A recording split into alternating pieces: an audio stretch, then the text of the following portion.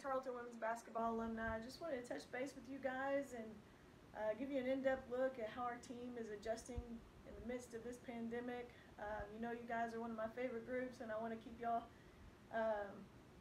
informed and keep you connected to our team.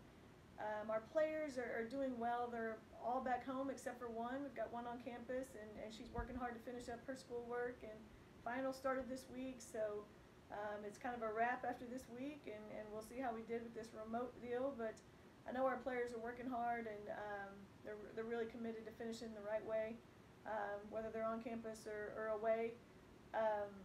You know, as former players and having been through this program, how important relationships are, and you know, there's no substitute for being around and in the midst of your teammates every day. And I know our players are really feeling a void in that area, really struggling to not be around their teammates, not be around our staff during this time. But you know, they're where they need to be with their families.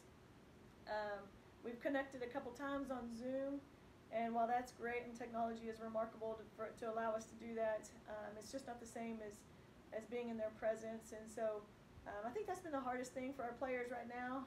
Other than that, they're doing an outstanding job of representing this program, you know, as women's basketball players, but also in the classroom as well.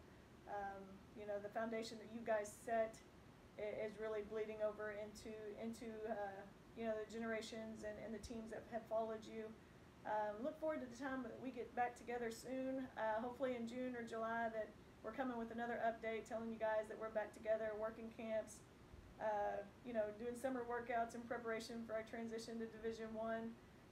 But just wanted to drop into this Coach's Corner, say hey, and give you a little in-depth look at how our team is navigating this. And hope you guys are staying safe. Hope your families are doing well.